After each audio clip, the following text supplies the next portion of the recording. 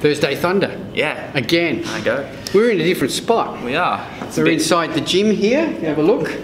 We've been doing some renovations at the gym, which happened really quickly. It did, 3-4 days, and yeah. So we've been talking about the renovations here at the gym for a while. We wanted to repaint it and do a few things, but it all happened within a week. Yeah, and we're watching on the camera as well as it was going on as well. Yeah. So huge shout out to Steve, Steve Molinar, one of our members here, who's repainted the gym. He's got a little bit more to go, but he should be finished by this weekend. Hopefully. My brother Ray, who also did some work for us. Who else? Robertson's Glazing, who came in and replaced all our mirrors. And they look really good too. Yeah, aligned all our mirrors up nice and straight. So yeah, we've had a bunch of good people working here, and it's looking mint. It is. It's getting a whole bunch of different comments. People saying, "Oh, it's a brand new gym," or "It's a different atmosphere." We've had a few members. So we went for the black look. You can see the walls are black, and we got some bright yellow highlights. And everyone said the black's going to close it in, but no, it hasn't. It's made it even bigger, and you can actually see behind us here how bright it is. Yeah. So it's awesome. Good. So come and check it out. So by this Saturday, it'll be all finished. Hopefully. Yeah, or this weekend. Yeah. So come and check it out. But I mean, the majority of it's all done. So the gym is fully functional and operational. Yeah. No more moving equipment back and forth. No, that was a pain in the ass. Yeah, moving 10 tons of dumbbells back and forth. Big thanks to me for doing that. But no, it looks good. I'm very happy with it. Yeah, no, awesome. So come and check it out. 130 Bridge Road, Paraka. We are 24/7 and we're staffed 6 days a week. So come and check us out. Mention this video and get your first workout free. Even better. Yeah, even done. So what's been happening in bodybuilding? Whole bunch of stuff. We have a lot more information on the IFBB. We have a lot more information on new things happening. The shit hit the fan this weekend in Federation Wars, we'll call it. Like Federation Wars. First of it, some of it started with Tim Martin and IMBA banning Tim. They first said that we're going to revoke your pro card and you have to go back to the amateurs. But then they sent him another email apparently and said, no, we don't want you back. Yeah, because you can compete with ICN. Yeah, because Tim competed in the ICN and won the ICN Pro. Look, I'm not going to go too much into it, but I think it's a silly thing to do. It is. Especially the pros, let them compete where they want to go. They're pros. Especially when it says you can compete in every federation. That's right. Oh, by the way, except this one. You can't do that. No. So Tim is competing. Like he went and competed in the AMB Universe and finished second to Joel Ramintas from Adelaide. So congratulations, Joel. He won the AMB Pro Universe. And then Tim is in America this weekend competing in some other natural pro show. Yeah, he is. Chet Yorton Cup or something, I'm not sure, but yeah. So he's doing the rounds. Good luck to Tim. Well done. And I think it's the IMBA's loss. Yeah. You could have just let him in. I mean, what's the big deal? Even if it was like a 1 month ban or something, like, you can't do next pro show. I think like something like that, but not banning one of their best pros out. No, why? Yeah, just because. Yeah. Anyway, moving right along, and then they've got the IFBB brouhaha that happened on the weekend. The IFBB Nationals were on, and there was all sorts of things said about the split and mudslinging and everything. And if you want to do this, you have to compete in this show, but that one doesn't classify as this other one. I think Paul Graham did one of his famous speeches, which again I'm not going to go into it, but if you want to see it, there's heaps of stuff about it on Bodybuilding Nation and Muscle Asylum. All rather silly. But it's been confirmed that Tony Doherty is now running the IFBB Pro League. And to qualify for the Nationals, you have to go through Pro League qualification shows. So effectively, it's another new federation. So maybe was it all like 30 at the moment? Something crazy. 770,000 federations. But to compete in the Arnold Classic, you're going to have to do some of the qualification shows in February and March next year. And there's one in John Davey has been appointed the Queensland Pro League head. And there'll be a show in New South Wales, Victoria, and Western Australia. None has yet been scheduled for South Australia. I mean, if you want to go, you'd have to go to Melbourne to qualify. And speaking of federations, there's another federation. Yes, there is. I've noticed coming over. I've never heard of it, GBO or something. Global Bodybuilding Association. I don't know. I don't know either. I mean, look, it's just ridiculous. We should just get a list those old timey lists. It's just like names upon names and lists on the floor, and it's getting a bit much. It's getting a bit too much. Look, there's good things and there's bad things about it. The way I see it, it's going to make me as a promoter really work hard to make sure that I keep the standard of my shows as high as possible and look after the competitors as best as I can. And I think that's going to make it do that with every federation. Yeah, definitely. You're going to have to now really make an effort with your shows to stand out. To stand out or to retain your competitors, because there's so many competitions. Competitors can choose a lot of competitions. The only thing what I don't like about it, it's gonna increase the catchphrase we talked about the other day, where he's like, I found the federation that suits my physique. I hate that. Like, you found a federation that doesn't have many competitors. That's given you a win because you had 2 or 3 competitors in your division. It doesn't mean that's your anyway. I mean, the ones do critique on different like opponents, but at the end of the day, if you're 1 out of 2 and you win, you're gonna get first or second. Where if you compete in the one that's like 12 and you don't place, look, there's a lot more higher chance. You got a 50% chance of winning out of 1 out of 2. Yeah. You got a 10% chance out of winning out of 10 people. Exactly, like, and that's going to exponentially rise. But I'd rather place in the top 5 in a field of 15 athletes than win. Like we spoke about it in one of our videos, where one of my memorable wins or placings was a 2nd place in a field of 11 people. I mean, that's right. I'd rather play, like I said, like you want to be shown that you can compete with a lot of other people, like compared to just 1. That's right. Oh, well, that's another I'm off to Bali tonight. Yeah. So I've never been to Bali, so wish me luck. I actually registered with Smart Traveller last night and everything. So if they find my burnt crisp body somewhere, they'll be able to identify me. Anyway, I'm off to Bali for the ICN Bali Paradise International, which is on this weekend, and we've got I think it's 5 South Australians going, 2 pros and some amateurs. So keep an eye on the ICN South Australia page. I'll be putting up some pictures. So yeah, I'm excited. Never been to Bali, like I said. It's going to be hot. Apparently it's hot. So yeah, keep an eye out for that. That's the last of the ICN shows, and we will be having an ICN AGM there as well with all the presidents. So we'll be obviously planning for next year. Yeah, it should be good. We had a question on our Instagram page. I didn't know that. Yes. Ari did send that message to you this morning. I never got it. Sent it really, Ari? Anyway, there was a question there where someone just asked about cardio. It was a generalised question. Cardio, how much, frequency, etc., etc.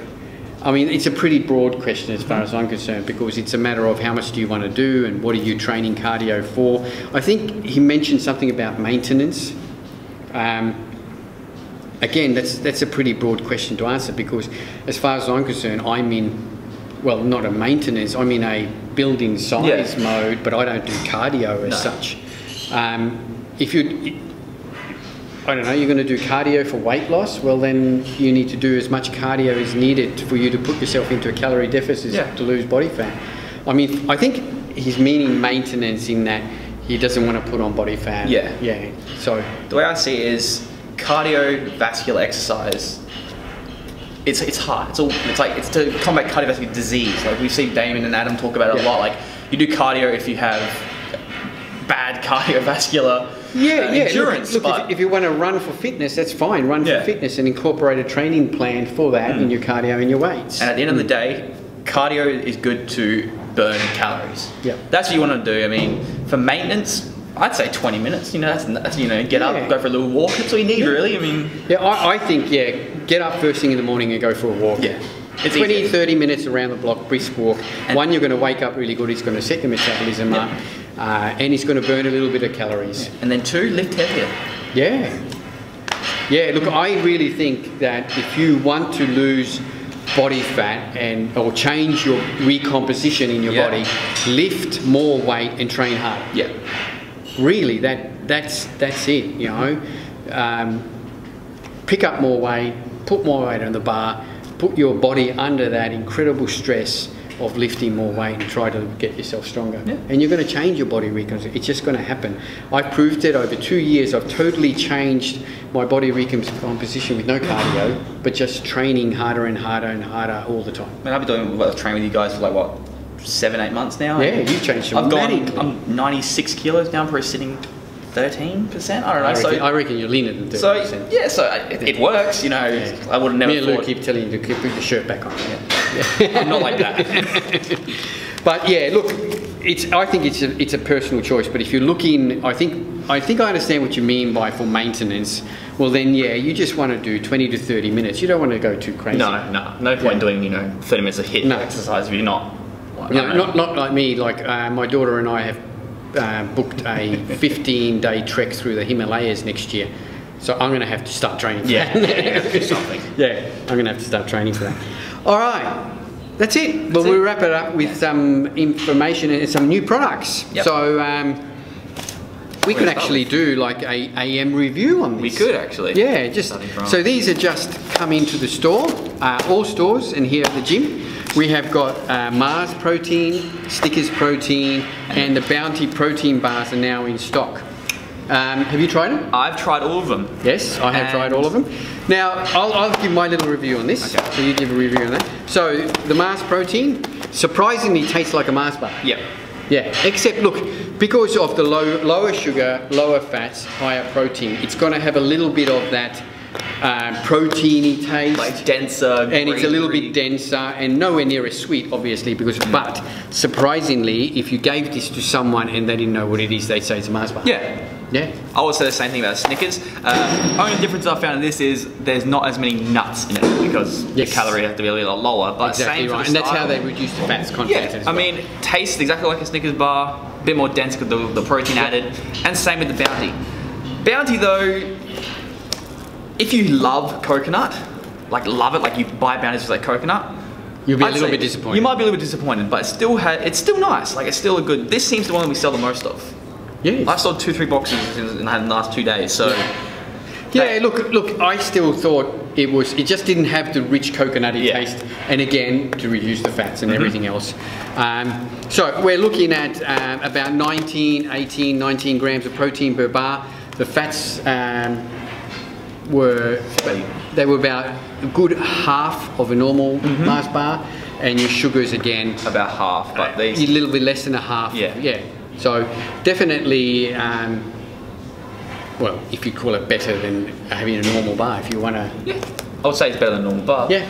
But if you do like that Mars bar and you want a Mars bar. Yeah, exactly right.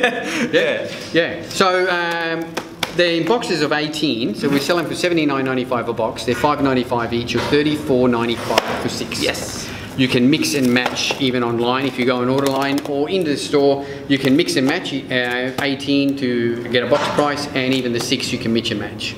No problem. Yeah. Awesome. So that is now available online and in all our stores. Mars bars, Snickers and Bounty protein bars.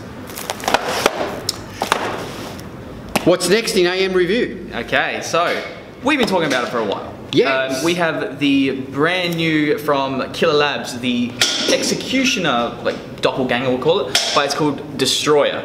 We've tried this, so I've tried this the last 2 days. Kim, you tried it yesterday. Yes. What do you think? All right. Punches in the face? Yeah. 3.5? Yeah, fairly low. Yeah. I did find that it doesn't have the same kick as most, obviously, as it wouldn't, and it's not as strong, but still, good focus. Very good focus. I felt really good on it. You just feel alert, but you don't have that real smack in the head that the DHMA gave you. Yeah. This does contain something called DMPA. Yep. Which is, we spoke before, it's area durensis, which is found in rain. It's found in. And we'd like to point out. Yes. To the TGA that it's nothing like DMHA. No, nothing at all. No, it's actually nothing like it at all. Yeah, it's actually bear that in mind. Yeah, it's not man-made, for instance. It's actually from a plant extract, so it's not gone into a lab and goes, let's change a few things here and there. It's a natural extract. So the formula is pretty well the same as the old Executioner? Yeah, pretty much. Just rattle through quickly what we got in there. So you've got L-citrulline at 3 grams, beta-alanine 2 grams, agmatine sulfate. Medium tingles, nothing crazy. Sulfate 750 milligrams, so good pumps. Tyrosine, caffeine anhydrous, DMPA. That's your energy energy production cycle. And then you've got dicaffeine malate, which is a caffeine that's bonded with malic acid, great for energy production. And N-methyltyramine and hegenamine. So it's got the exact, it pretty much has the same sort of deal. It produces norepinephrine in the brain and dopamine, you a good natural feel-good sensation, and then it tapers off and you feel... Yeah, I must admit, I used it last night, so I used it in my evening session. I had no problem with sleep. I had no problem with sleep. I had no come down, but I had a really good session. Trained really well, woke me up nicely after a long day that I'd had at work and everything. So, and we're looking at how many serves? Looking at 30 servings, and the serving size is 9 grams. So. 30 servings, $64.95. So it's pretty well on par with all the other good pre-workouts. How much caffeine is in there per serve? So you're looking at combined 350 milligrams of caffeine. Yeah, so it's that medium to high. Yeah, but it's funny how it's medium to high. You've got that, is it that other caffeine that sort of dulls that response, so you don't get that massive... Yeah, that would be the dicaffeine malate. Yeah, so you don't get that real punch in the face. Hence why we gave it a 3.5. Yeah. It also doesn't give you an upset stomach with when people have too much caffeine. And I found it was good. It didn't take away hunger, which I found the DHMA products did. Yeah. If I took one of them, I would really struggle to eat. Whereas no, this had no problem with that. No, not at all. So yeah, look, 3.5, 3.75 out of 5 now on those bases. But yeah, we're going to have to get used to that. You're not going to get the same punch that you were getting with DHMA. But you still get a good mental focus after. Yeah, beautiful. We will really rate that, and that's now. I think it's in store at some of the stores. You should be getting your stocks here at the gym today. Millswood, I believe. Yes. The Goodwood Road store. Yep. So yeah, but I think available online now. Yeah, it'll be. It's available online and will be in all our stores by the end of today. That's it. That's it. That was a good Thursday Thunder. Yeah, that was a good one. Yeah. I'm looking forward to going to Bali. $5 massages. Just don't go to the seedy places. Oh, okay. It might be a little bit extra there. Oh, right. That one was $7.50. Why is that? All right, guys, that's it. I'll give you a full report on my trip to Bali next week when we come back. Don't forget to like and to share. If you've got any questions, just pop us a message. And I think that's it. Come and check out the gym. Yeah, why not? Yeah. It's great. It's amazing. Yeah, we trained this morning. Yeah. 170 for one I got in the squat, which I was pretty happy with that. I haven't gone heavy in a long time, so that was really good. I haven't gone overly heavy squats either, but... Yeah. Anyway, enough about us. Yeah. See you guys. Catch you guys next week.